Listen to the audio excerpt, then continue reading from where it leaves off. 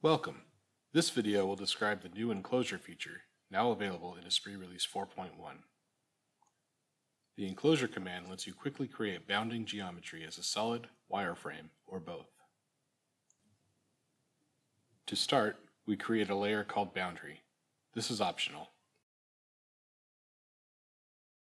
Then, we group the part solid, and then click Enclosure on the Modeling tab.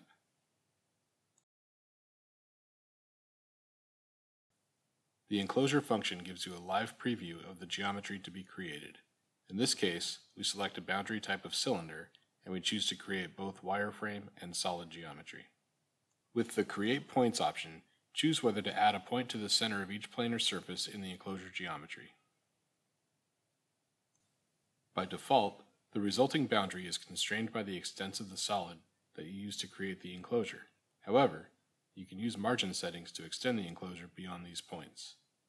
Symmetric margins lets you apply the same margin in all directions. Select No to set these margins independently.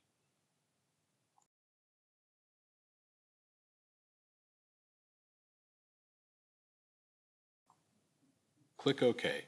The boundary solid and wireframe are created on the current layer. Thank you for watching this ESPRIT product feature video.